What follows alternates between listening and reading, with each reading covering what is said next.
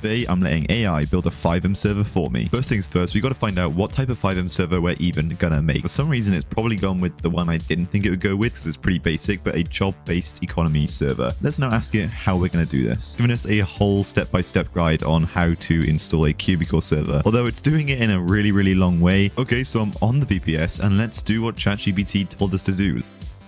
Okay, so I've come to the step in the TXadmin setup where we need to pick a server name. It never specifically told us to use TXadmin, and it never told us a name, so I'm just going to leave it on what it is by default. So we're just going to hit continue, and our server name by AI suggestion is going to be change-me. So you guys can see, for some reason, the first thing it told us was to navigate to the resources folder, open the QB folder, and we're going to configure job scripts like QB police job, QB ambulance job, and QB mechanic.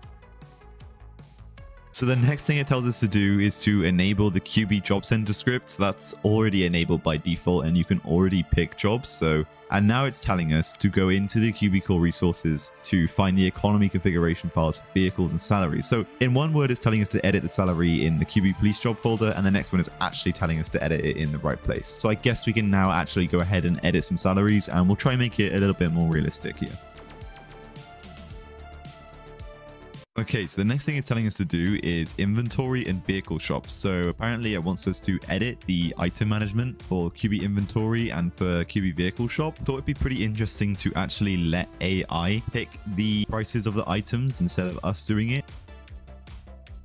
Okay, so AI finally went through the list and finished editing the prices, and here you guys go. It's gone through editing the prices to things that are realistic. I mean, according to AI, we have a strong foundation now to build a job-based economy server, and apparently this is all you need to do. So let's actually load into the server and see what AI has created. I still think we're missing quite a few things to make this an actually good FiveM economy RP server. Like, we don't even have a custom loading screen or custom map, but turns out where AI gave us the updated code to add in to the QB core shop script to update the prices, it literally did the code wrong. So if we go onto the map here, you guys probably noticed you can't even access any shops. There are no shops on the map.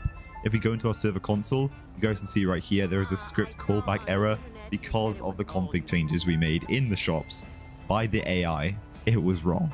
So it's really not a good start. So I would say you probably shouldn't